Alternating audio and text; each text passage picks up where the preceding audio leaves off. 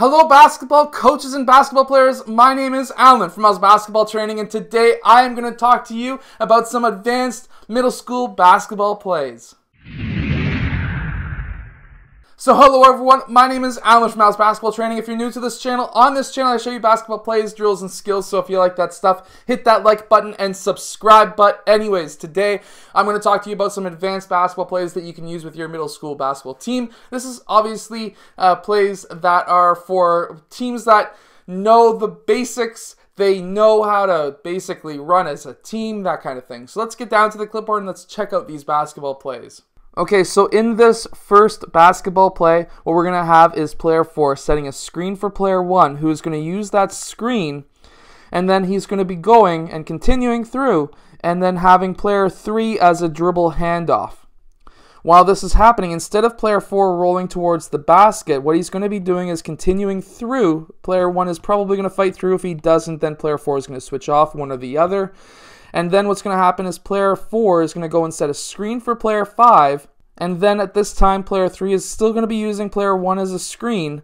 And player 5 is going to be cutting towards the rim.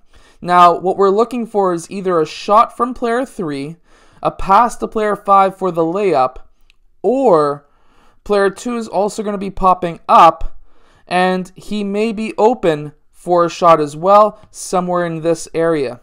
Now, what our number one option is in this play is player 5. We're looking for player 5 to get that basket, because with him rolling off of that screen, he should be open for that layup. Now, there is always that option or possibility that player 4 switches off, or if there was even a switch here and the team is only running switch defense, then you might have a mismatch with player 5, in which case, get it to him in the post for the easy layup.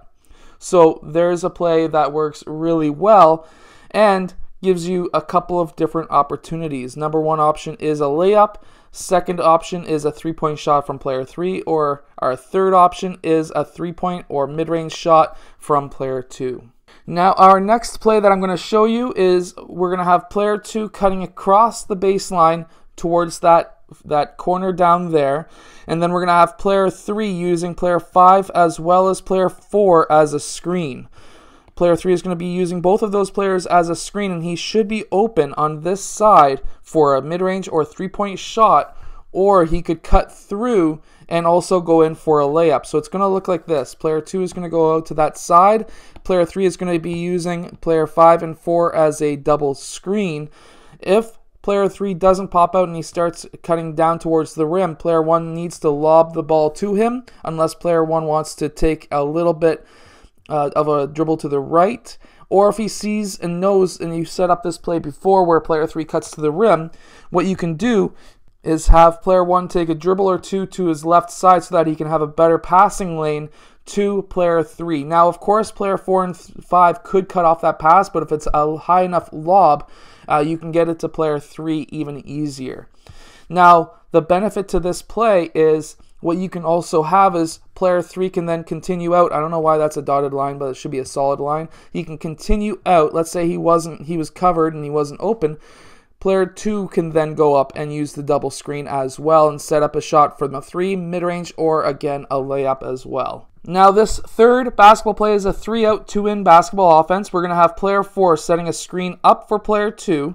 Player 2 is going to use that screen and he's going to cut towards the rim. Obviously he may be open for a layup, but while this is happening, we're going to also have player 3 setting up a screen for player 1. Now player 1 could take a few steps in and take the shot, or player 2 is going to continue out, use player 5 as a screen, and he may be open in the mid-range or three-point line area as well. So now we have multiple different options. We could have got a layup from there.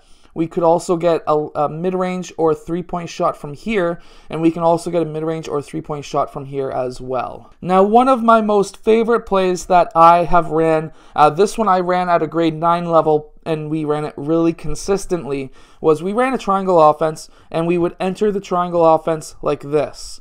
Now, once player 2 gets that ball, what we're looking to do is I would have player 3 setting a screen for player 4 who would receive the pass, and player 3 would then go down to that low post.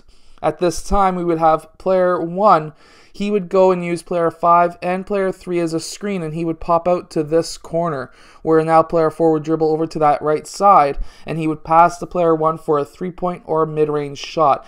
This play alone got my shooting guard. He was a grade 8 playing at the grade 9 level. In one of our games, it was against Ancaster, he dropped 21 points. I think it was 21 or 22 points from this play alone, all in the first half alone. First half, 21 points from one single play we ran over and over and over again.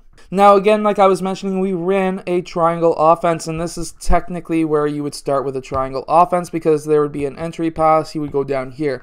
Now to kind of counteract that, because let's say you're running the same play many times over and over again, and they know, well, if you set up this way, you're going to be running that play most likely, well, you can kind of mess with them. So what we're going to do here is have player 3 set a screen down for player 4, who's going to pop out over here. We're going to have player 5 screen up for player 2, who's going to be cutting towards the rim. Now what we're hoping for is player 1 passing to player 4 for either a shot, or possibly having player 2 open in the low post in the key for that layup. So this is a nice quick hitter that you can run so that you can get an easy couple of points.